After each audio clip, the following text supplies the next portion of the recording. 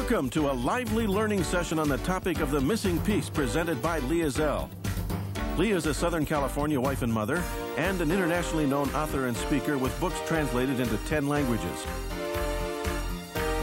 Lee is married to Hal Ezell, now a private businessman, after serving as President Reagan's Western U.S. Commissioner of Immigration. Join us now as our humor therapist helps us to laugh and learn as she shares on the topic of her popular book, The Missing Piece. Ladies and gentlemen, Ezell.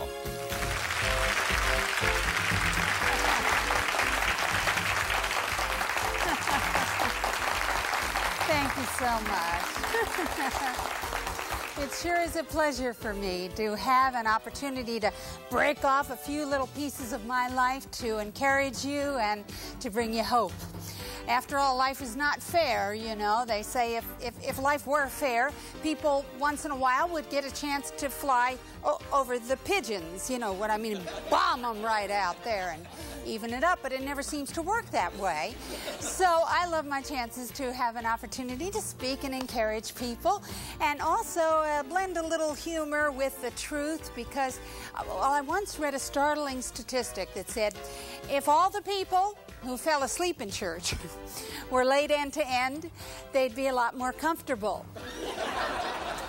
And this is so true. And because I think humor is kind of like God's hand on the shoulder of a troubled world. And I think we have enough trouble and need a little relief from it now and then. I'm going to be sharing a lot from biblical perspective tonight. If you don't know everything about the Bible, I hope you'll relax. I don't know everything about the Bible, but what I do know has totally changed the course of my life. I won't be preaching, though, like giving you my opinion on heaven and hell, because I have friends in both places, so I don't get into that part of it. But I might do something strange now and then, and you'll have to forgive me for that because I'm from Los Angeles, you know.